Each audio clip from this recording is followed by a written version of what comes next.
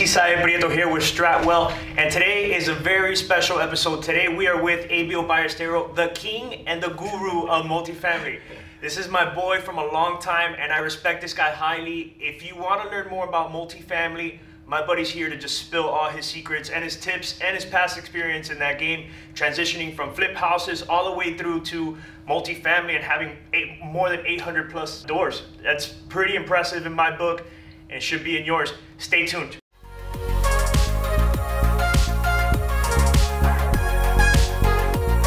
Yeah, man. So here we are, Abiel. Good to see you here. Thank you guys for having me. Happy to have you on the show. Really excited to get into the nitty gritty about the multifamily.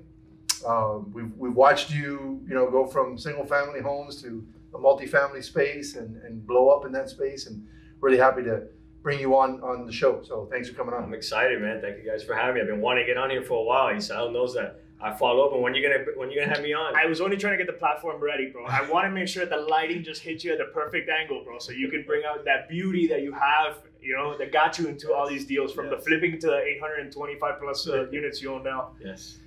Tell me more about that, bro. So tell us, how did you get into the whole multifamily? Why did you get into it? Tell us about that. It's something that happened on a gradual basis.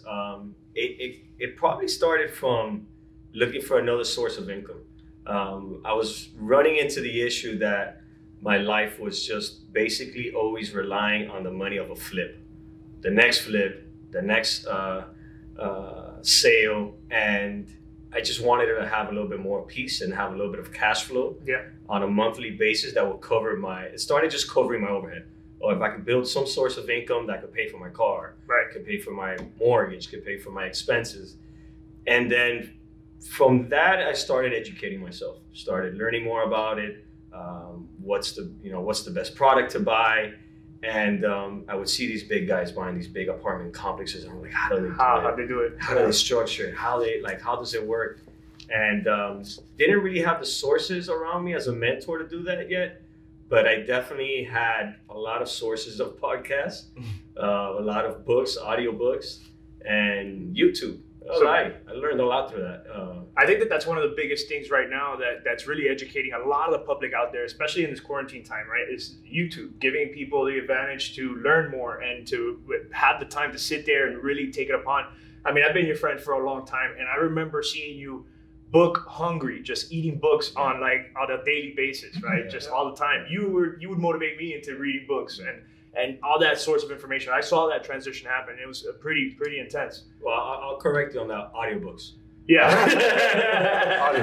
Well, that's the modern book like crazy. It sucks because I can't put the audiobook in a library where people can see what I've read. Sure. I have it all on my phone. Okay. Yeah. Good. I love it. Good. You definitely made a big stride, right? Because tell me what's the most difficult challenges that you face, right? You went from, because you mentioned that you were actually looking for ways to cover different debts in your life, right? And it gets to a point where you just cover all your overhead, and now you just start making profits, right?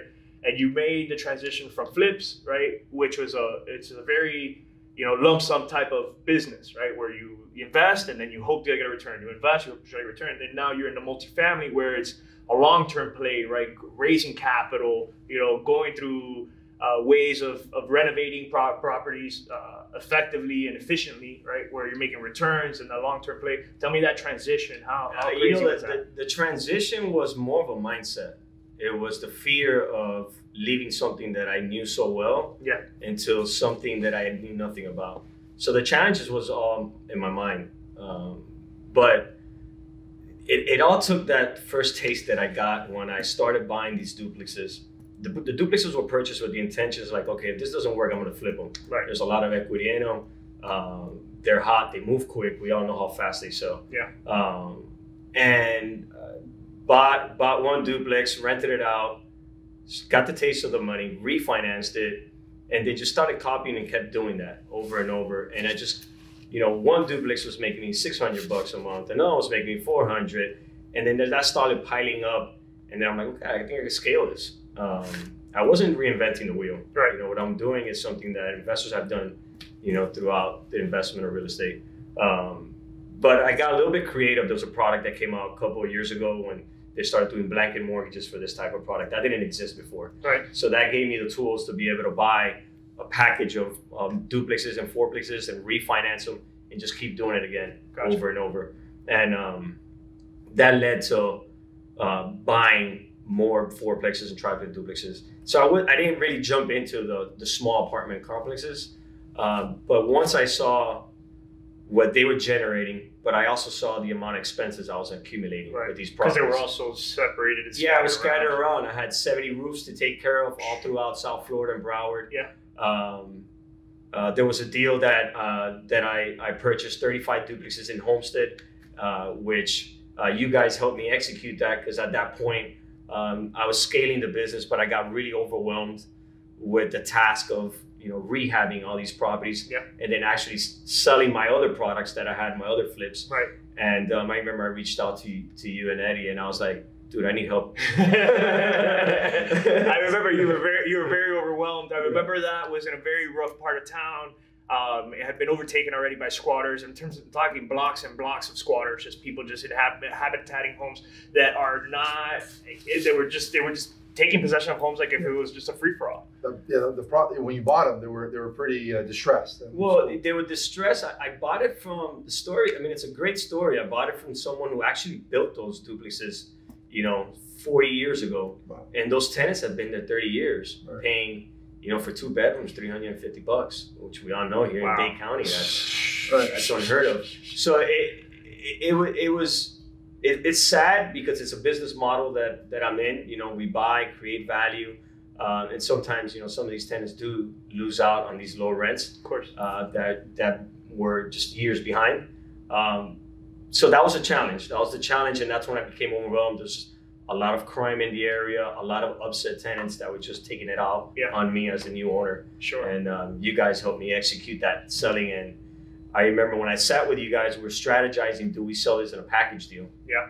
And we did our numbers, and we figured out that the best way was to sell them individually. Of course. And it ended up being a home run. Yeah, that was the way to do it.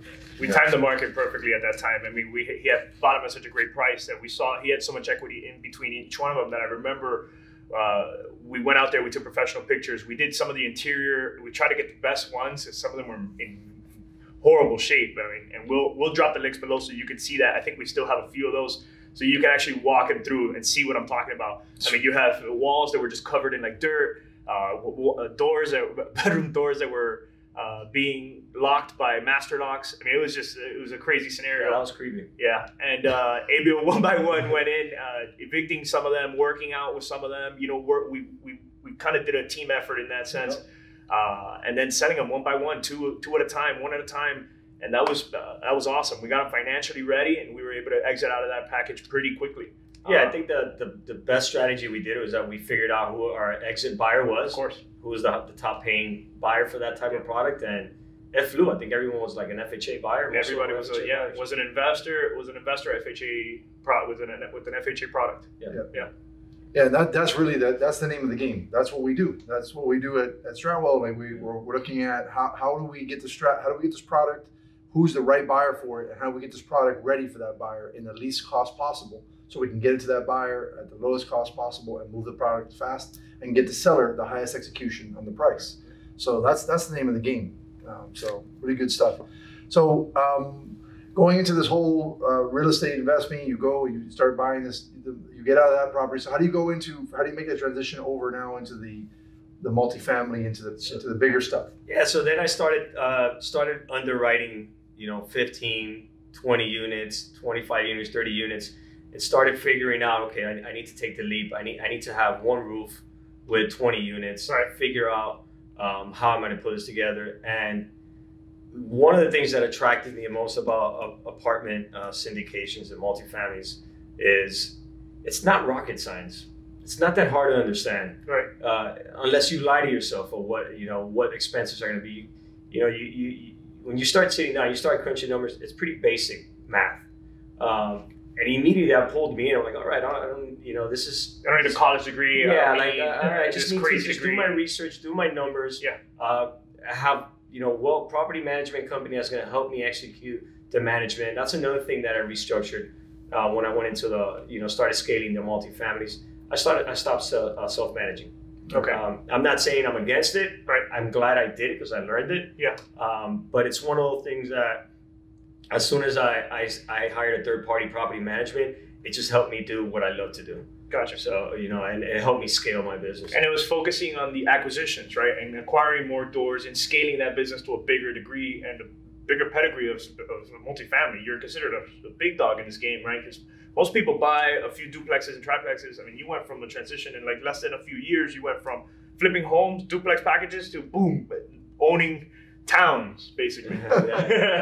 Yeah, he's very humble. Doesn't like to talk about it, by the way. That's why he talks very highly about his motivation and stuff. I don't want to get the real scoop out of it for you guys.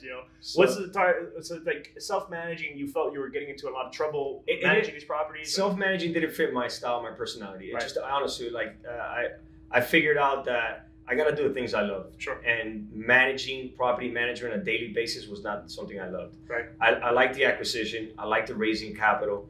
I like having conversations with investors. I like the operation side, executing something that we're saying that we're going to do. Yeah. And at the end of the year, all right, guys, we hit our target. Our pro forma rents are hit. We executed our rehab.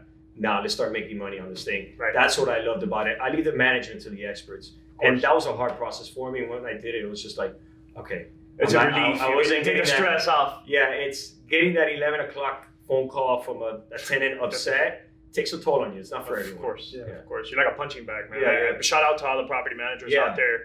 You guys are beasts. A lot of respect. A lot of respect. A lot of respect for property management. Yeah, I think we've all done it. I know you guys done it. We've done our fair share. Enough to know I don't want to do it anymore.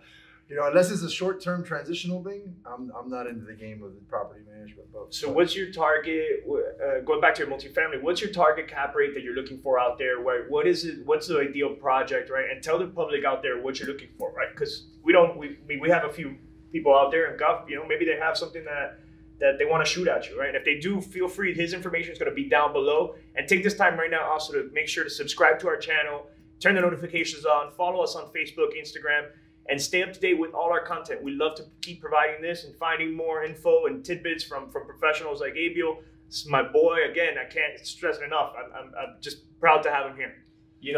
Cap rates, it's one of those things that if you call me, you tell me, Abiel, I have an 8%, 9% cap rate, of course, I'm going to get out of my chair and go like, okay, I need to see it now. But you can send me a 5% cap rate. I'm still going to underwrite the deal. Right. Because sellers and brokers have their way of playing around with these cap rate numbers, right? That it doesn't really matter. I'm still gonna underwrite the deal and really what my numbers are and dig in deep. Okay, why is this cap rate there? And once you start going into deep, they just start popping at you. That comes with experience. So I made a lot of mistakes also with cap rates, and I think one of the biggest mistakes that investors make in multifamily is not having reserves. Okay. And I mean even into the small scale of a duplex. Not setting money aside for that big repair that's coming. Right. It's going to come. Of course. I don't care how new your property is, they're coming. The appliances, I've had brand new appliances go down on me. Your AC technicians. It's not just one, it's like 10. Yeah, so exactly. So not having reserves, and another surprising one is turnovers, which we're going to see a lot of that in this market coming up. Right. You're going to have a lot of turnovers.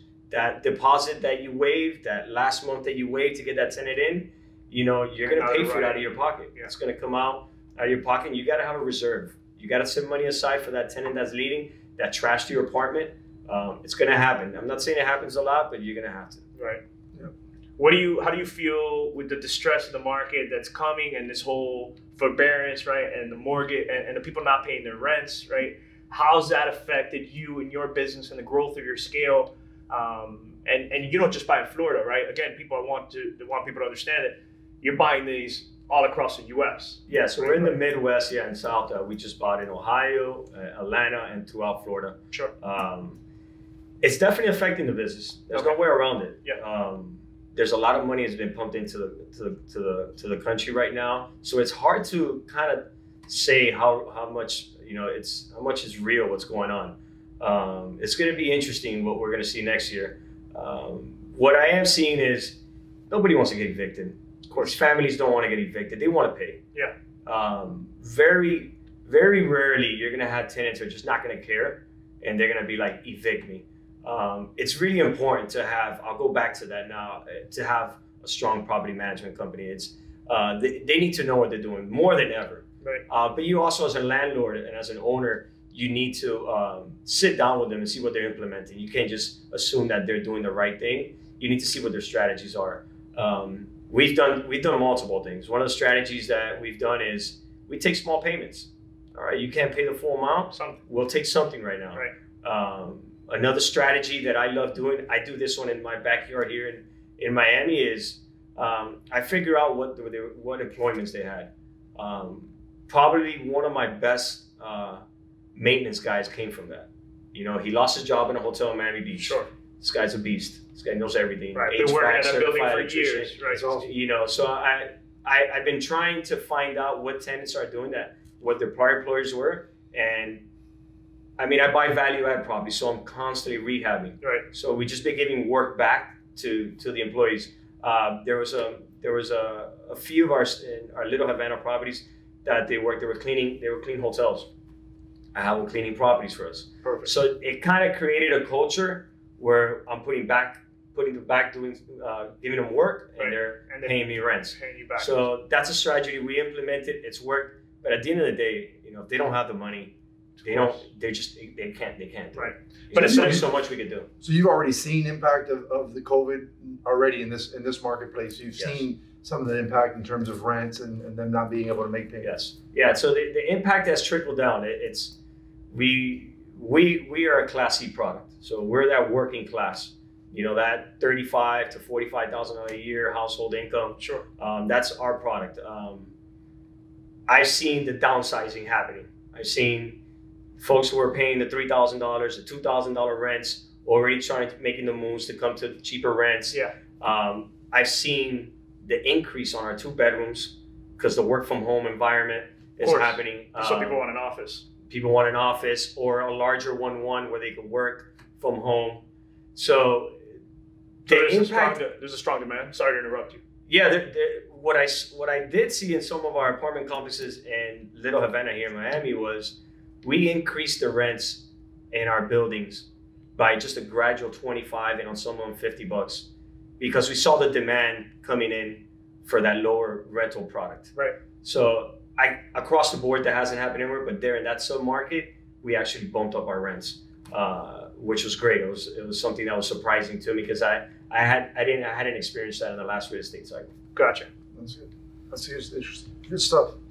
So what would you say would be some of the what would be some advice tips you'd give to somebody who's trying to get into the multifamily space? Like where do you start? You know, you want to get into the multifamily, you're interested in getting into the business. How do you get started? Where do you assuming you've done a couple of real estate transactions, you've done a couple single families. You're getting a little tired of the retail. You're getting tired of the fix and flip. Yeah. So where do you start? What would you say? What do you need to get? There's different levels I think that you could start. If you don't have any money to start, then I would start educating yourself, being around it, being in the business. You have to be able to be around the experts to learn from their mistakes. They'll save you tons of money. One of the things that I owe my leap that I took from the smaller to the bigger scale is I partnered up with people who have just a ton of more knowledge than I do, a ton more experience. And that's how we funded SAR Apartment Capital, which has made the last 2 large acquisitions, the biggest 2 acquisitions of my career. Yeah. You know, I partnered with Renee Sanchez and Sam Jazari, and these guys have a ton of apartment experience. So I kind of knew what the operation needed and what I could bring into it, and I just make that joint venture, of course, so I could scale the business. In other words, to answer that question, find partnerships, people who you respect in the business. See how you could help them instead of making a burden for them. You know, nobody wants to mentor and have like another task to mentor something. You got to figure out what they need and what you see yourself fitting in there, and say, guys, I'm going to do this for you guys. Right. Let me take care of that. Right. Absolutely. You got some of the grunt work, maybe some of the miserable tasks. Lots of grunt work. There's a lot of grunt work. A lot of grunt work in multifamily. Yeah. That's a good point you bring up, because I get calls from people that says, hey, you know, I want to join your team because I want to learn from you. And I get that, but you know, I don't necessarily want someone to join me so they can learn from me. because that's a weird position to be in. Because once you learn from me, then what? Yeah. What I want to hear from somebody is, hey, I am really good at this, and if you let me come on your team, I can do this for you. I could bring this value to your team. Yeah. Oh, then I'm excited now. And guess what? In reciprocation, you're going to learn from me. But you're bringing something of value to me, and that's a reciprocation. Yeah. And that's great. So get the knowledge and get the right people in your life and support each other. And then at some point, you're gonna have to put money into these deals. Right. Like sourcing, and not be afraid to ask for money, right? Yo, that's one of the rules. That's one of the rules, 100%. At some point, even if you have to put, I'm not gonna say to put all your capital, but I've done it. You want to partner up with someone that you really want to be a part of, you're gonna have to put some skin in the game. Of course. So that would change the whole nucleus of your relationship with that person. Right. Because now you're not just there just operating and just doing the labor work. Like, I believe in your product. I believe in what we're doing. And I'm backing it. Yeah, and I'm gonna back it up. There's the money to put it. Yeah, that's awesome.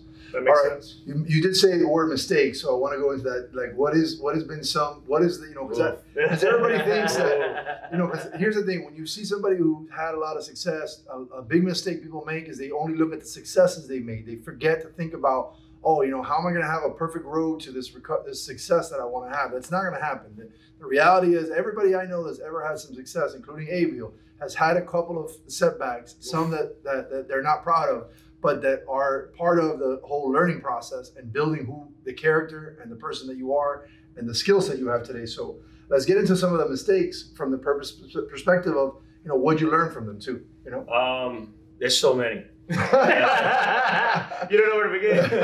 There's just so many, you just feel normal, right? It's like a lot of scars. There's a lot of scars. Of course, I think every mistake that traumatize you the most are the ones that, you lose money. For sure. Or you burn a good relationship because you lost the money.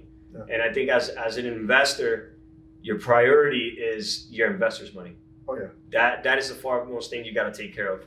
And it sucks because sometimes, you don't do your underwriting correctly, or you don't foresee things that could come at you, and I'll go straight into probably one of my most traumatizing experiences dealing with cities.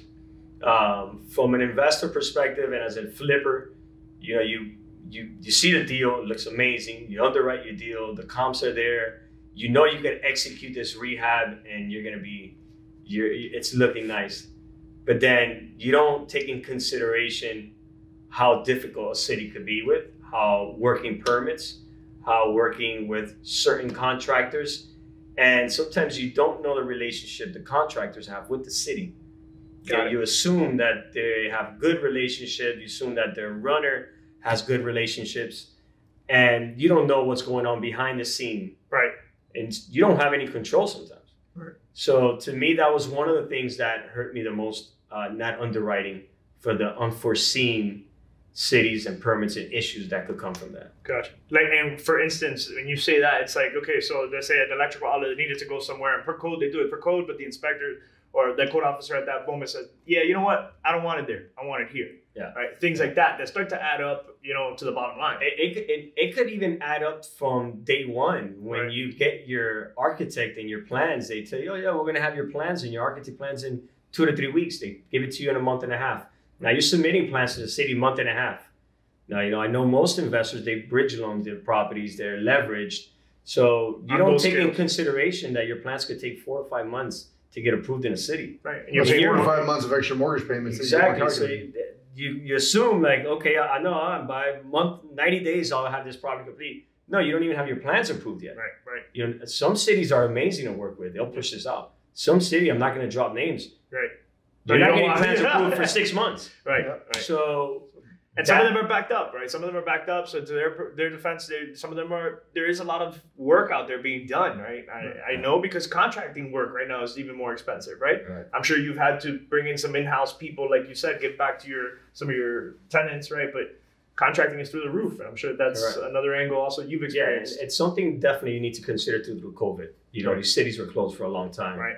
There's a backlog. There was the old timeline, and now there's a new unknown timeline. So manage your timelines. Be careful with the city. Right. To defend the cities, they're extremely overwhelmed. Yeah. I talk to these guys on a daily basis, and they're overwhelmed, understaffed. It's an environment that's tough. You know, a lot of these municipalities are just, you know, they have tons of projects going on. Right. So as an investor, I don't know how you're going to figure that out, but you definitely got to take in consideration how long that's going to take you to get executed. Gotcha. My advice is contractors tend to have expertise. Some contractors have expertise in certain cities. One of my favorite contractors recently basically would turn my jobs away because they were in other cities. He goes, I won't take that job. I won't take that job. I won't take that job. Right. I'll take that job because I know that city. Right. I know how they work. And I love that. Yeah. I love that honesty. And they're known too. They know how to move around. They know how to work. They have relationships. They can pick up the phone and call someone. And is that, you found that those mistakes were found more in your earlier days, right, on the fix and flip type of stuff? Because I kind of feel like a lot of your permit work was done in the fix and flip stuff, when in the bigger contract, on the bigger multifamily stuff, especially at this level, you have bigger budgets, right? Yeah. The multifamily, it happens in single family and multifamily. So it can happen on both sides. And it came from, not to trash some contractors, they were good contractors and they promised you the world, but they had no experience with certain cities. Gotcha. Right. But they wanted to work and they've done good work for you in the past, so you just assume. So qualify the contractor for sure. Yeah, and included in that qualification with your contractor, find out how much experience they have working with that city and what their reputational experience is with that city. There are some cities that have contractors. They have a database. All the cities keep a database of the contractor, their license, their insurance, and all that stuff as they bring the permits. Is that open to the public? You could call them and see, hey, XYZ contractor, do you have records for them? They don't have them for everybody, but if they did a job recently in the city, they'll have it updated, and you can ask that right off the bat. So I wish I would have known that. Yeah, so that's something to know.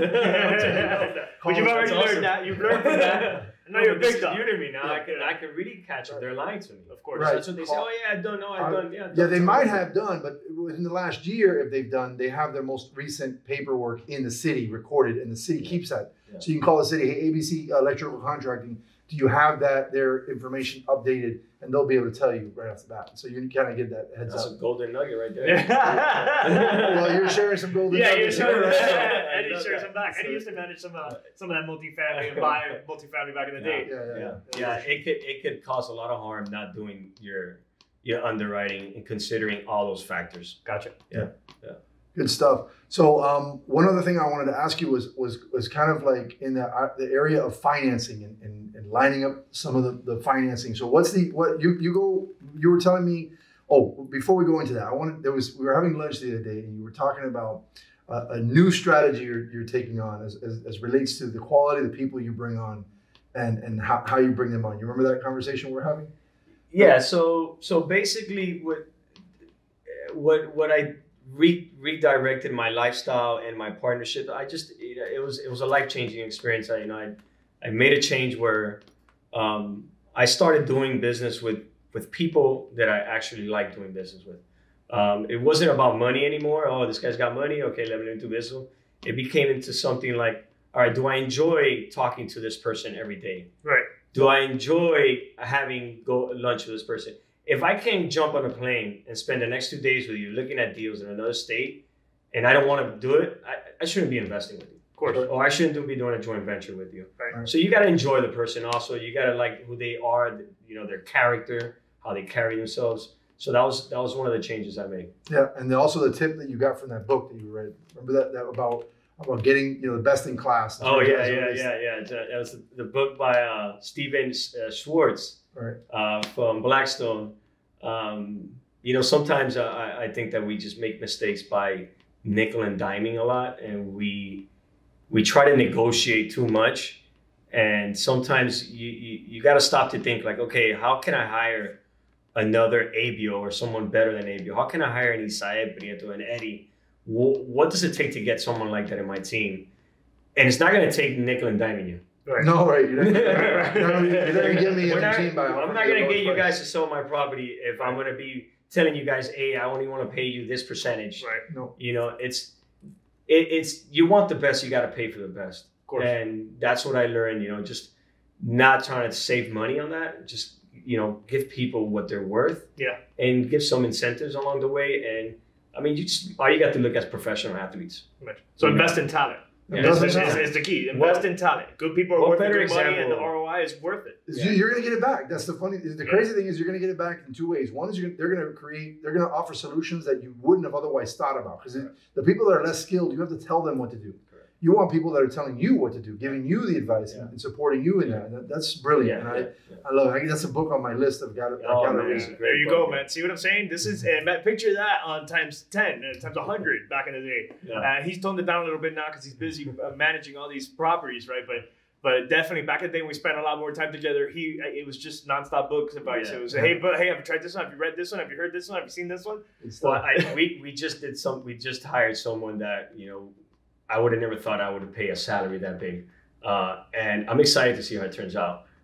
So maybe on the next podcast, I'll tell you how that went. What position is that? It's we hired a project manager in Atlanta. Okay. And, typically you see a lot of project managers going for 45, 65,000, and we paid double that. So, double that. Right. So it came out a good reference guy with a track record. We went after LeBron James. That's what I want. This person's going to be in charge of a $6 million budget. Of course. So if he could save us money on that and come under that, we're going to look a lot prettier. Did you guys just hear that? A $6 million budget, right? That's just the renovation. One of your biggest. That's a rehab. That's a rehab budget, right? That's a renovation budget. Yeah. So think about the size of that deal. That's one of your biggest deals you closed, right? Yeah, we just closed that deal on last Friday. We bought 434 units in Atlanta. Good job, with my man. That's partners. awesome. MCL Apartment Capital. Congratulations. Yeah, no, thank you. I appreciate it. So, go ahead and tell my people here where to find you, what you're all about, what if they want to invest with you, what's up, how they do it, where to call you, where to meet you, what's up, where do I get you? Yeah. Reach out to me at info@sarapartmentcapital.com. That's our new venture, our new company that we created between me and Sam and Renee. It's just specifically for apartment Class C product. We're buying throughout Florida, Atlanta, North Carolina, Ohio. We see great opportunities coming up in the next year. Yeah, there's going to be a lot of distressed apartment complex, and that's what we're going to do.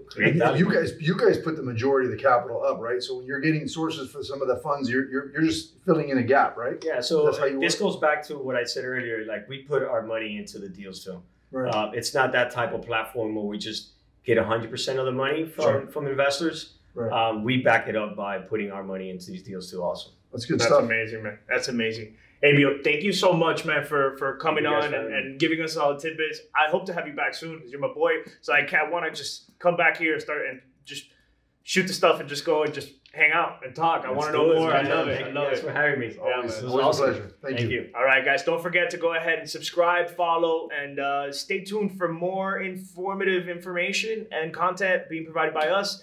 I think the next one that we're going into now is the August market update. So stay tuned for that coming up in the next coming weeks. Stay tuned.